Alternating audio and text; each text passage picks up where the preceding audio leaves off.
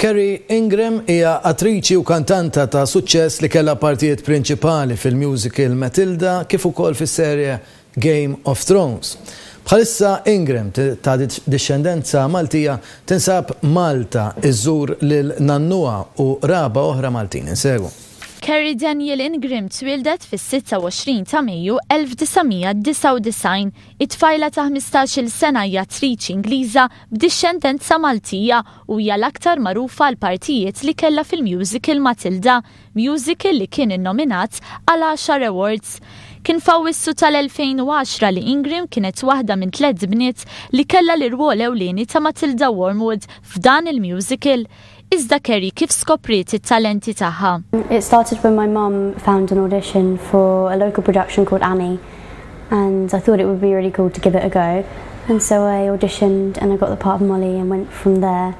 And then I did various other local shows like Beauty and the Beast, Billy Elliot, Hairspray, loads of different other ones. And then someone came up to me and suggested, why doesn't she go up for musical theatre roles in the West End? And so I did. F'April tal-2012 Ingram rebħet l-award ta' Laurence Olivier għall-aqwa attriċi fil-musical Matilda. Wara dan is-suċċess Ingram kellha parti żgħira f'Les Miserables bil-kanzunet ta' Turning u f'Ġunju tal-istess sena hija kellha l-parti ta' Shireen Baratheon, it-tifla ta' Rhys Tennis fit-tielet serje ta' Game of Thrones. Wara dawn is-suċċessi kollha x'inhi l-ħolma u l-ambizzjoni ta' din l-attriċi. Well, I plan to continue acting, but I do really want to open a theatre school, performing arts school myself, and run that. So I'm hoping to continue acting at the same time as running a school and see if that works.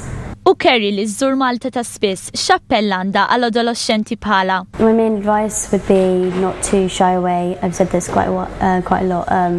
Is that when people start acting, they tend to start in local productions in front of their friends or in front of their family, and sometimes it can really affect the performance depending on who is in the audience.